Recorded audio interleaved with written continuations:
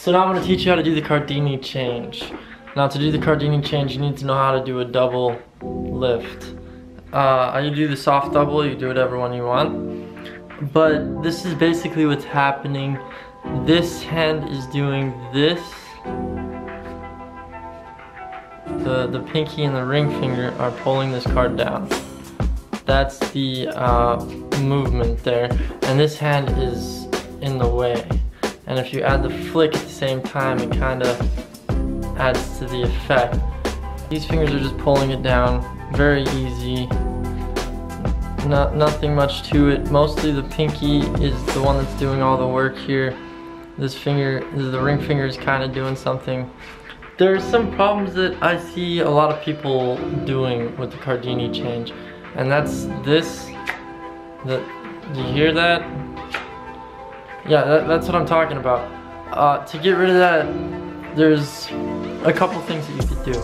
Every other tutorial on YouTube, they're gonna tell you apply pressure with the thumb so that whenever you pull down the card, only one card moves out of the way. And yes, that's true. That's what causes that noise, right?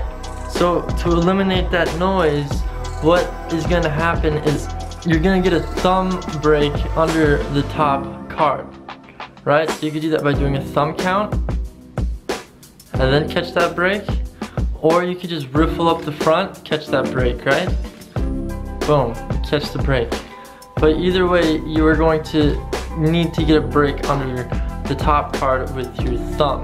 Now this is gonna help make it silent.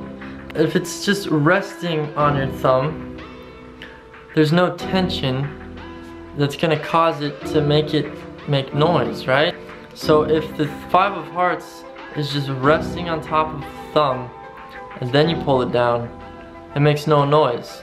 So, I mean, like, try it. Just place another card on top of the thumb and have this little break here, and then do the Cardini change, and you'll see that it's way quieter. It helps so much with the noise. There is a cleanup. Once you're in this position of the change, and you're like this, and your hand's covering, what's gonna happen is that this hand is going to grab the deck, and the bottom fingers are going to just pull that card under and square everything up.